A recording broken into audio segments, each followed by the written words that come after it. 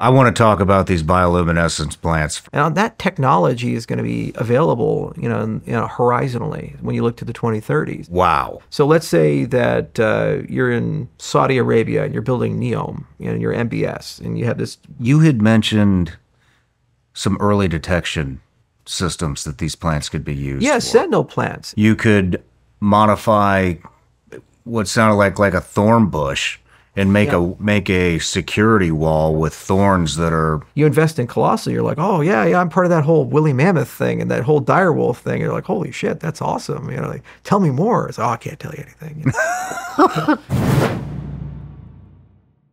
I want to talk about these bioluminescence plants first. You showed me some pictures at breakfast. Wow. I mean, it looks like something out of a movie, and the light that these things are putting off. I mean, if we can't show these pictures yet. No. It looks like they're under a black light and they're just glowing in these magnificent neon colors. And so let's get into that not real quick. Let's get into that, and then we'll get into your life story. Where did this come about from?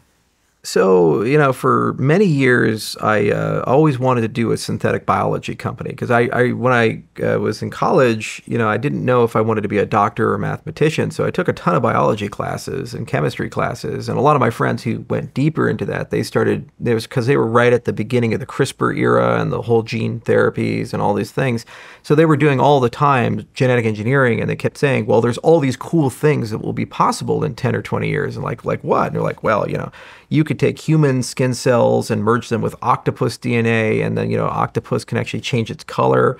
So you can make a human skin cell be able to change its color and camouflage itself, kind of like the predator or something like that. It's like, wow, that's cool. Or you could take luciferase in this case and put it into any plant you want, and you can make a plant glow in the dark.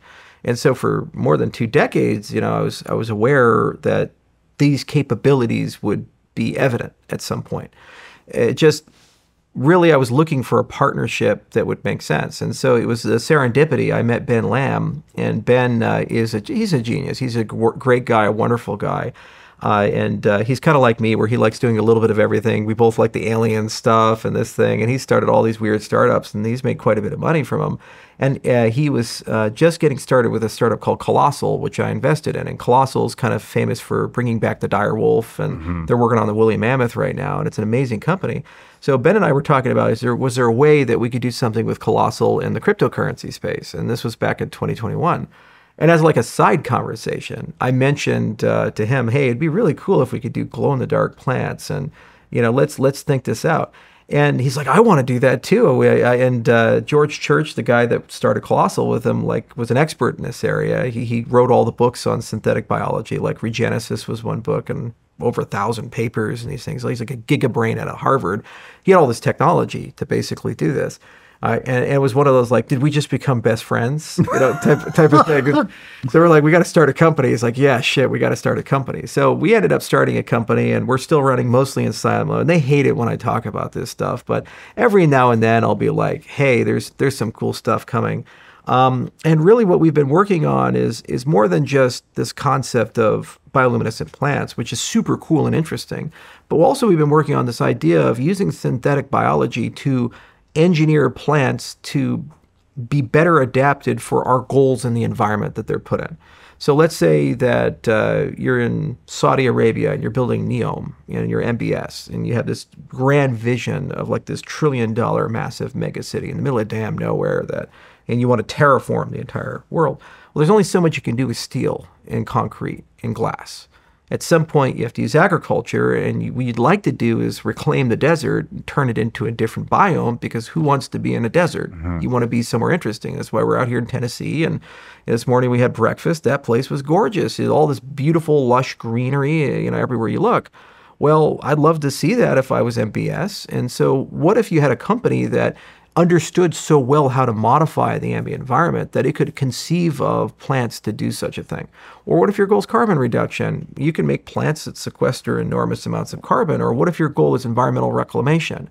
Let's say you have a shooting range. What's your number one problem? You're going to accumulate a lot of lead over time, right?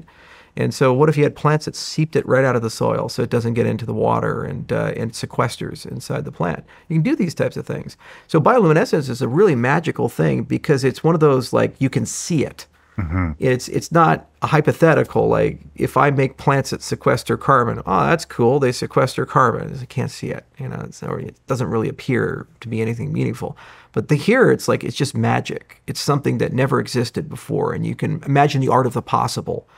Glowing cities, glowing golf courses, organic lighting, all these magical, amazing things. So, and the other thing is that once you've mastered that as a platform, then all those other use cases become tractable and useful and easy.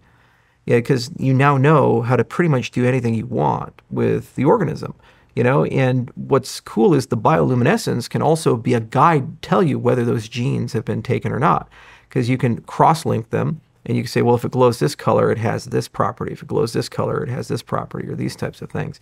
So there's a method to the madness, and it gets people instantly interested. And they always say, oh, that's AI, or that's a fantasy, or it's under a black light or something. And then they physically see it, and they say, wow, this is incredible. And so at some point soon, we'll go out of silent mode and actually have a big showing of these types of things to get people very excited about it. But every now and then, when I meet an interesting person, I kind of share it because people say, wow, the world is moving in kind of a new place. And then they always ask for something. They're like, can you make this plant glow? Or can you do this color? Or wouldn't it be cool if we could decorate this way or do this thing? And then we say, oh, that's a good idea. And you kind of take it and you say, well, maybe we should work on that or something like that. I don't know how far you want to dive into this, so I don't want to push, but you had mentioned some early detection systems that these plants could be used Yeah, for. Sentinel plants. And so imagine you're a coal miner and you're in West Virginia or Pennsylvania or something like that. Gillette is like one of the coal capitals of the world, but we have these big open pit mines, which are a lot safer. But let's say you're underground, you're a coal miner. What's your number one problem? You're worried about methane, because it naturally leaches off the walls and you don't smell it. Most people, when they think of natural gas, oh, it smells terrible. Well, it doesn't actually. It's odorless. It smells terrible because after they process it, they put a chemical in it so you can detect it and you can smell it. So if you're a miner in a mine and natural gas is building up, it's a silent killer. It explodes and so it's terrible. So you have to always detectors, and that's why they had the canary in coal mine, this type of thing. So imagine a plant, a cave moss or something, and it doesn't glow unless there's methane, and when it does, it glows red. It's called a sentinel plant, right? And you can use this for military applications, for industrial applications, for environmental applications, these types of things. That's the art of the possible. And that's what gets people very excited about this technology. Because then you say, okay, the plant is now an information transmitter about something in my environment. And it does it naturally and organically, and it's just there. And once you have that capability, then what that does for you is it puts you in a position where you are able to kind of ask the people you're working with, what do you want? What would improve safety? What would improve the experience? What would improve the ambiance of where we're at? And then you can design the plants, you can design this biology around that desire. So that's what gets me most excited about it. And what's cool is it's the only time ever where like Hollywood is interested and restaurants are interested and casinos are interested and the Air Force is interested. It's like there's this huge spectrum of people. It's a magical company. And I love those magical companies. They just make people want to be part of it. They want to be invested in it. They brag to their friends like, I am in this coolest company in the whole world. And Colossal is much the same way. Any Ben Lamb company is this way. This is why he's a genius. It's like you invest in Colossal, you're like, oh, yeah, I'm part of that whole Willie Mammoth thing and that whole Direwolf thing. You're like, holy shit, that's awesome. Like, tell me more. It's, oh, I can't tell you anything.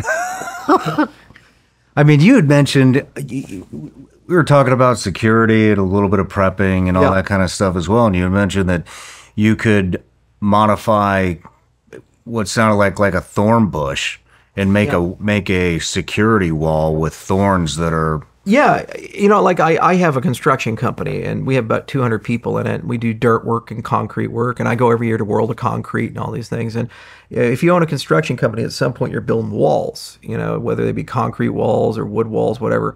And landscaping is a big part of a security element. And so they're all the time you can plant things like the Japanese barberry. It's a perfect bush for security. It can grow about 6 to 8 feet high, which is exactly about how high you want it. And they got these really sharp, nasty thorns, and they're about that wide. So if you create a hedge wall and then back it with like a concrete wall or, a wood fence or something, you've already created something that's very hard for somebody to work their way through. Well, why don't people do this? It's horrendously expensive. It takes a real long time to grow one. You have to water it and maintain it and all these things. Well, when you get into business synthetic biology, you can say, okay, well, I want something with the properties of a crown of thorn or a Japanese barberry or whatever the plant is, but I want it to grow like really fast. And then you can just 3D print some lattice structure, you put it in, and then you just grow out an entire wall. Well, if it's bioluminescent, it also glows at night too. So you have your organic lighting, and now you have a denial and all these things. And then you'd also tune it for the environment. So you'd like say, well, I don't want the deer to eat it, so make it bad for them, but it's fine for humans or something like that.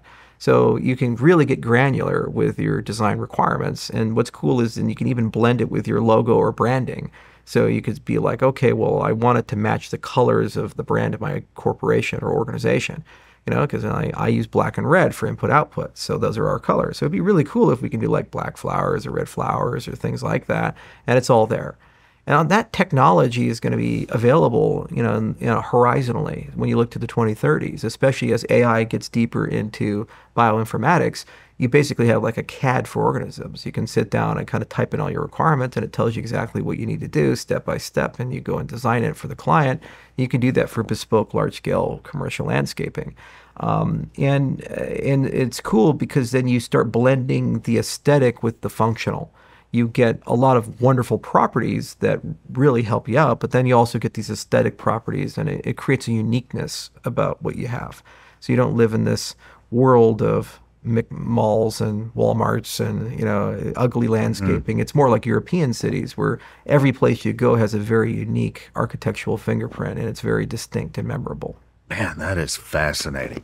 How long have you guys been working on that? Oh, for about 2 years now. That's it? Yeah, that's it. And the first step was just building the science team, and you got to understand, it's like cryptocurrencies. We've been working on it for a while, but the cryptography has been around since the 70s, like as an academic discipline, but it's been around for hundreds of years as like an endeavor that people do. And Caesar encoded things. It's called the Caesar cipher. It's a substitution cipher.